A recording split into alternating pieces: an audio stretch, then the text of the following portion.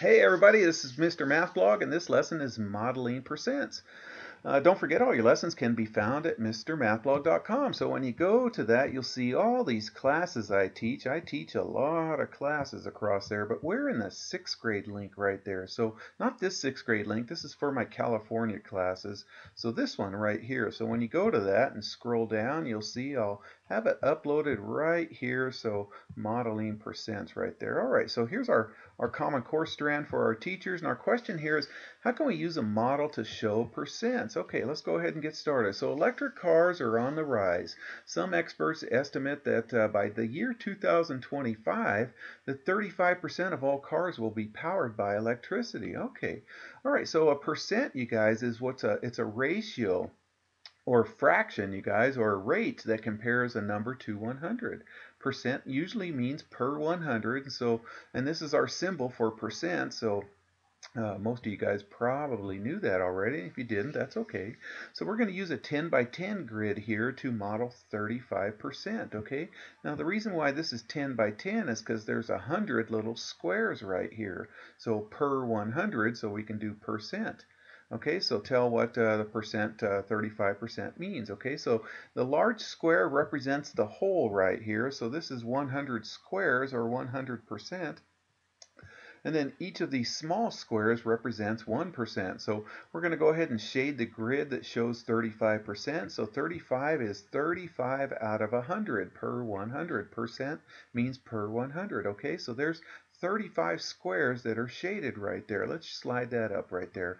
Okay, so to write 35% as a ratio, comparing 35 to 100. Okay, so 35 out of 100 is 100 squares is 35 hundredths right there. Okay, 35 hundredths is 35 per 100 right there. Okay, so let's see that 35% is 35 out of 100, and our answer, our question here is by 2025, 35 out of 100 cars will be powered or may be powered by electricity. Do you think it's going to be exactly that? Probably not, but somewhere around 35%, maybe more, maybe less, who knows?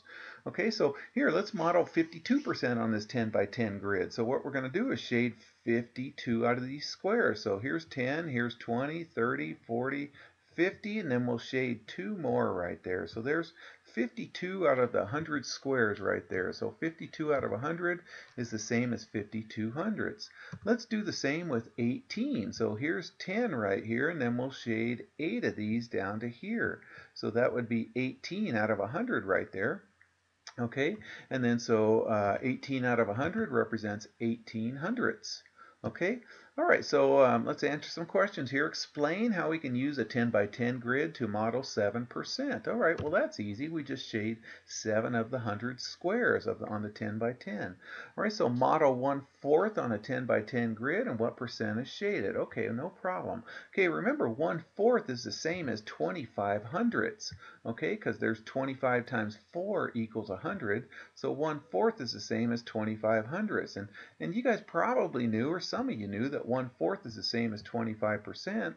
So let's shade 10, 20, and then 5 of these guys right there. So there's 25% right there, okay?